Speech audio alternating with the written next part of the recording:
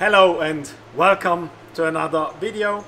Today we are going to upgrade the oil system, and one of the reasons we're gonna do that is when you have a lot of grip with wider tires and you're on the racetrack, some saw the oil pressure drop to levels which aren't very good. We also had that problem once, and so the issue with that is obviously if you don't have enough oil pressure, you don't get enough oil around the engine, which can destroy the engine.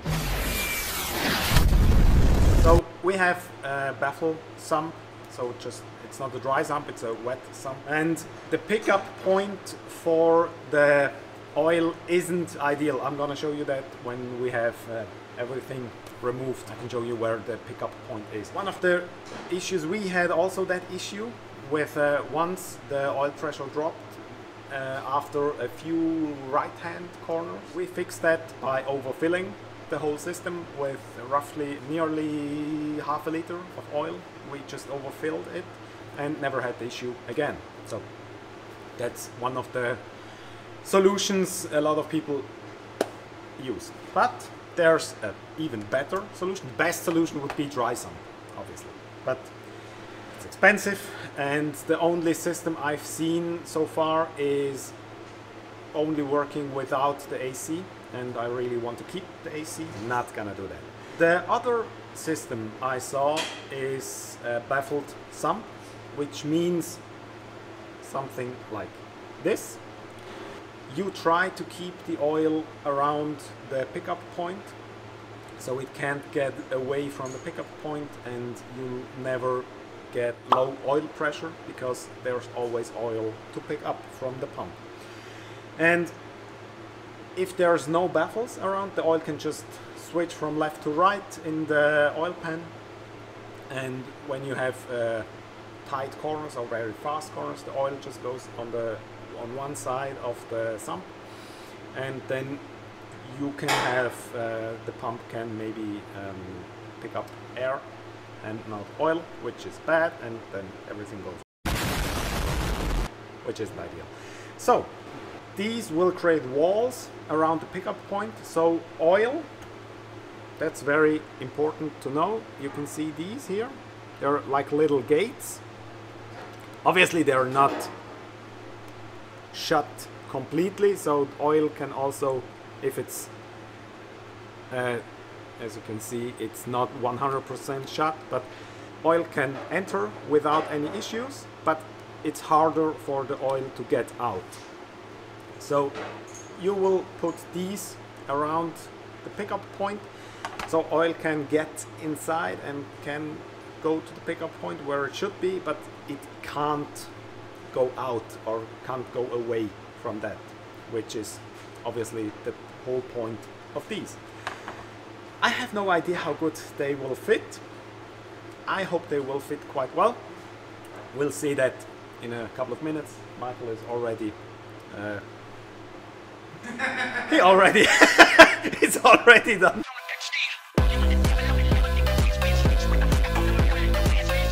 I talked for now 4 minutes and he's already done, so I have to talk faster.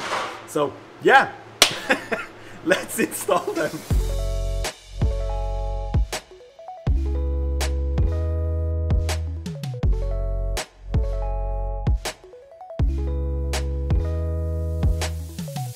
So let's have a look at this one. As you can see right here, let's move around a little bit. As you can see right here, that's the pickup point. And when we take a look at the sump, as you can see, there's no baffling or anything. And these will then be something like this in here. That's obviously not the correctest thing, but they will create some walls around it, and then you can have this right here. They will bolt, as it looks, perfectly to some of the bolts right here, and yeah, I think this will work pretty nice. Let's see how that works.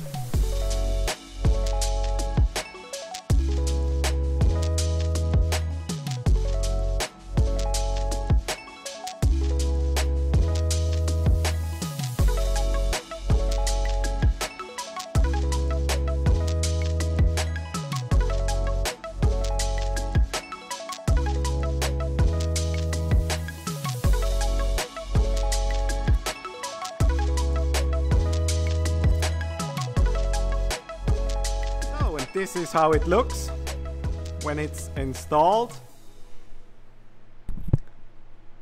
It's very nicely done and it fits very, very good. As you can see, you already or always use some already existing bolts.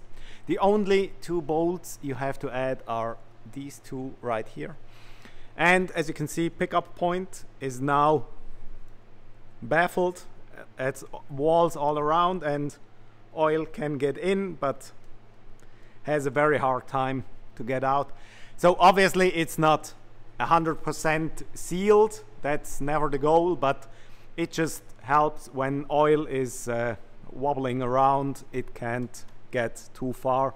And these right here, as you can see, they go very perfect in here. Very nicely done, I have to say. That's a very good part.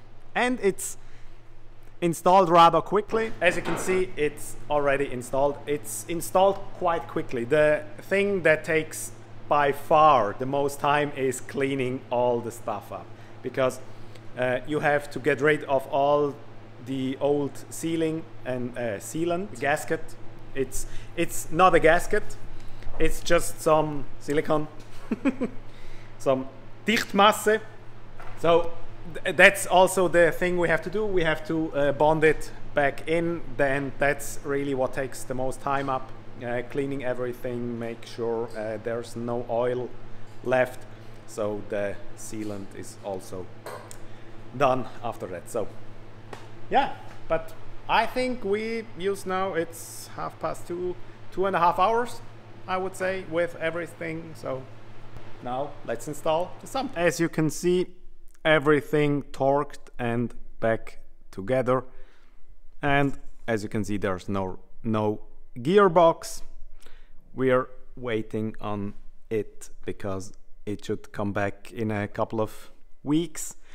From Kotuch, we send it to them after the crash so they can have a look at it if everything's all right. So I just wanted to add something real quick. That's a couple of days after we installed everything, because I got a lot of questions and also a lot of mails and messenger and whatnot of the post I made about the baffled sump. If you want to install it, it will take you, if you're alone, about 4 hours.